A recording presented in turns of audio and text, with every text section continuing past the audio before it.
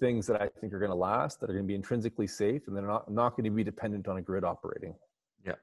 And it's so funny because it's people's just lack of experience and understanding with gardening. $200. Like, I mean, that thing you've got, what's the dimensions? Is it 30 by 40? No, it's 20 by 40. What is your greenhouse? 20 by 40. Yeah. 800 square feet. I mean, shit. I mean, I would be able to grow in a growing season. I mean, in 800 square feet, at least for me doing what I've done, at least $8,000 of food in that greenhouse in a growing year, at least. And really more, because you'll be able to extend the season. You can layer things. There's so much you can do.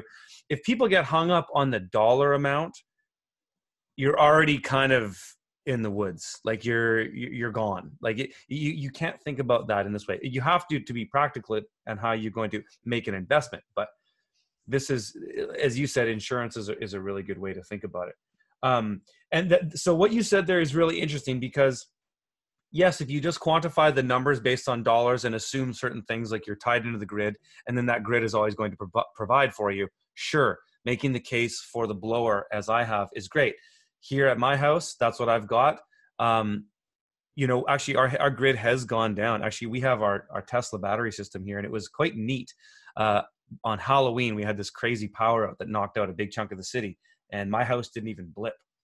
And so that fan kept running, all of that stuff. It was kind of cool to see that.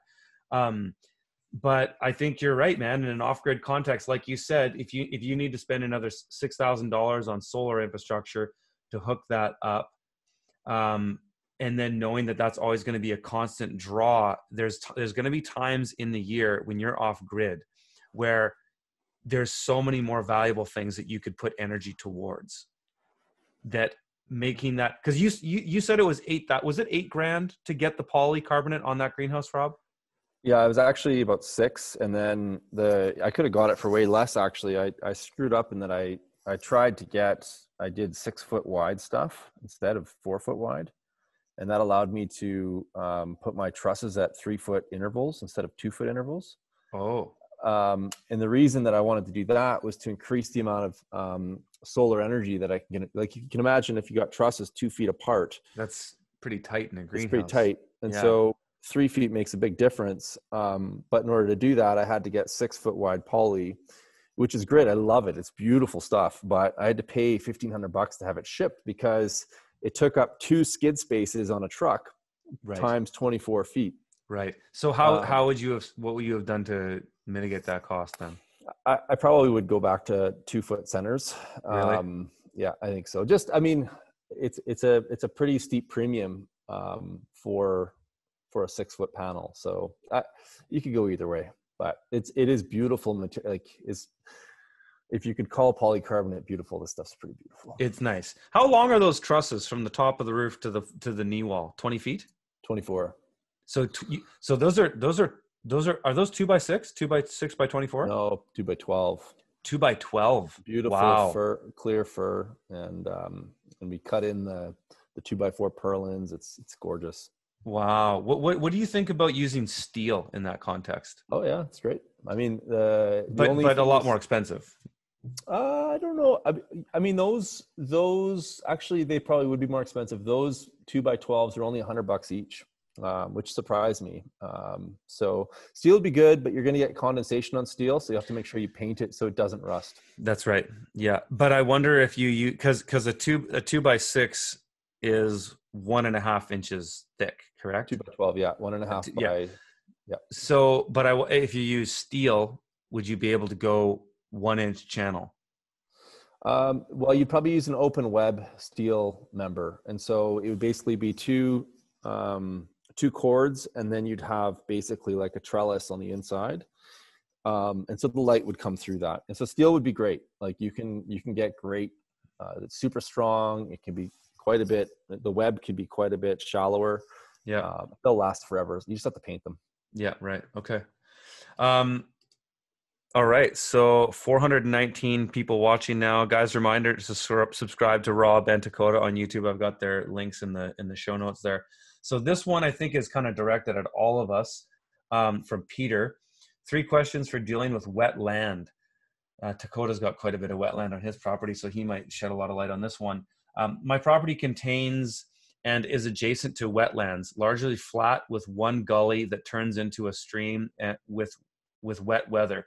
10 inches of topsoil with sand soil underneath. Water table is very high. 1, how to manage wetsuits on flat wetsuits. How to manage wetsuits on flat ground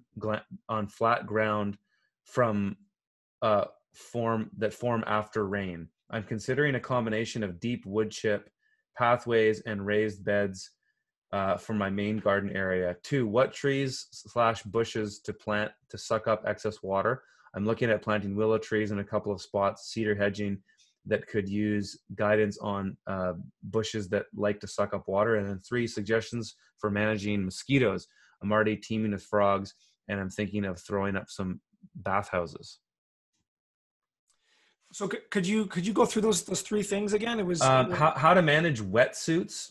Wet spots, I think. Wet spots on flat ground that form after rain. Yeah.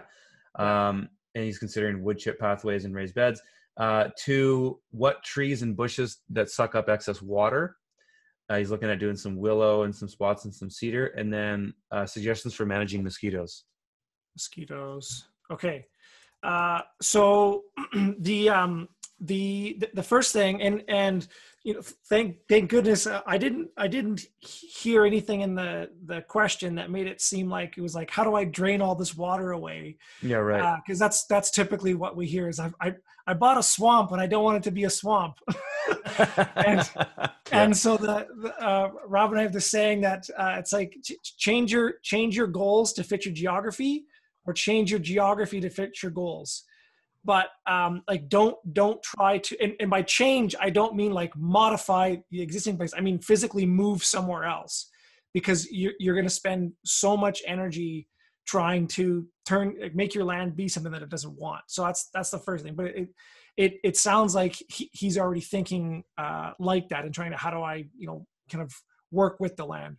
So in terms of the wet spots, I mean, like one option would be like, it's like, could you actually make them like more wet? Like, make more ponds or some kind of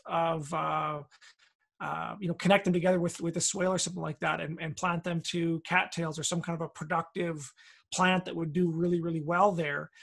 And then figure out, probably his biggest challenge is just access through those areas. And so this is where, like on my property, and if you check out some of the drone tours that I've done and Curtis has done as well, and Rob, of our property, I chose really strategic locations to cross my kind of wetland areas, and I built dams across those areas, so I'd have a really good high access way. But then I also backed up a bunch of water so that I had a really good dam.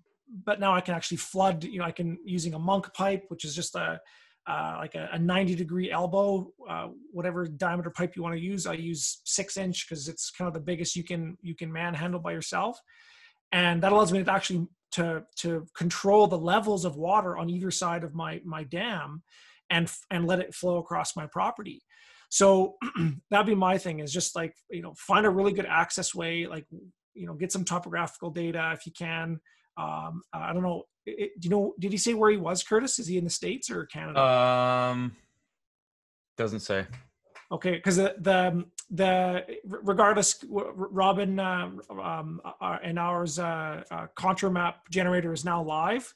So if you go to contourmapgenerator.com, you can get a preview, a free preview of a contour map for anywhere in the world. So the data it changes, the quality of the data it varies depending on where you are in the world. So make sure it's good data before you buy it. But from that you can figure, okay, here's where my ridges are. Here's a good place to build a dam. Here's where I can do some water management stuff like that. That's what I would personally focus on, is getting really good topographical data. In terms of trees and bushes that can help moderate that, it sounds like he's right on the right track. Look at the ecosystem around you, figure out what's doing really, really well there, and then try to find analog species. So, if you've got You know, if poplar is growing really well there, okay, maybe there's some cultivar poplars, some hybrid poplars that'll grow faster.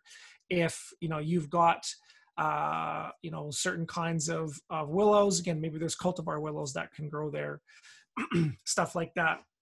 But also look into a lot of the like aquatic plants, like the more, what are they called? Like herbaceous perennials, things like cattails, duck potato, you know, wild rice. We did a video on that at your place, Dakota. Yeah, exactly. Yep. It's like, or even like duckweed is another thing that we grow in our place. There's, or if depending on where you live in the world, aquaculture, like in terms of fish, is a very viable system. And so maybe like if you have this much water, maybe just digging more ponds, using that clay or subsoil to build really good access roads so you don't have wet spots anymore, and then putting in, if you can legally stock it with you know, some native fish in your area, and then put some, you know, trees and shrubs around that. There's crazy systems like, for example, say you've got I think mulberries. I've heard Bill Mollison talked about this. So mulberries is a tree that produces a ton of fruit, and then they attract a lot of insects, and one of them can be like silkworms. And so in the Orient, they'll actually plant these mulberries next to their aquaculture ponds, overhanging the banks. Brilliant. So that these silkworms, when they're eating all the fruit in the mulberry trees, they drop off into the pond and they feed the fish that are in the pond. So it's like, are there any other, you know, plants that could, you know, drop stuff into the pond to feed those things? And then for the mosquitoes, one of the things that I found really effective in terms of ponds for my area is a species of fish called fathead minnows, or Pimpaphae promilis is the Latin name. And they're about 2 inches long, 2 to 3 inches long, and they're native everywhere in the world. And they thrive off of like algae and like mosquito larvae and stuff like that. But they'll grow in like in, you know, an inch of water that's like pure mud. Like they're super hardy. And but like ducks is another one. But I mean, as like a lot of times, like it's the shallow water isn't really the problem. It's actually like the wet grass and stuff like that. So that's where, you know, having, you know, grazing animals or some kind of a grass management program can be really helpful. And another thing that I actually, I can't remember where I heard this from recently, but apparently, what are they called? Dragonflies. They're like a major predator of mosquitoes, and because the dragonflies, they prey on them in the water and in the air, because when the dragonflies are nymphs and they're kind of swimming around the water, they'll actually eat the eggs, and then when they fly around, they'll get them there too. Oh wow! However, the problem with dragonflies is that they apparently require like 7 years of like healthy wetland in order for them to be able to breed properly. And so there's this kind of delay, because mosquitoes are like this opportunistic species that can, you know, they can lay eggs and hatch within like a few weeks and cycle their numbers, versus dragonflies take 7 years to build their numbers up. And so if you live like most places in the world where you've got degraded, you know, wetlands, the habitat for these predators takes longer to build up than the pest species. So it might take a while before kind of things get back into the balance. But like birdhouse is a big one that we do. We try to encourage. Actually, I had a crazy. I didn't realize this, but my woodshed is filled with bats.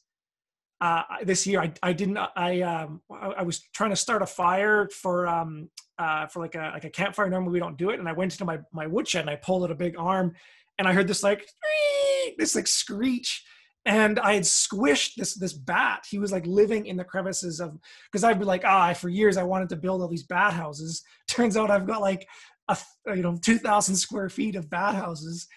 And because they're filled with what I thought they were mouse droppings, like mouse poop, because it looks the same. And I was like, it's gross. And this whole woodshed is just filled with mice. Turns out it's just they're filled with bats. So that's something else. But yeah, like bats, birds, wildlife habitat, stuff like that. And then Rob, you were going to mention something about chinampas in there as well. You did. Oh. The thing with aquatic systems is they're 28 times more productive than terrestrial ones. So when people have problems with water, they just have to get a little bit more creative. And so some of the most productive agricultural systems on the planet are aquatic. The freshwater aquaculture book, is that it? Yeah. So what was this, the tribe in Mexico that lived in Mexico City? I can't remember right now. The Aztecs, maybe.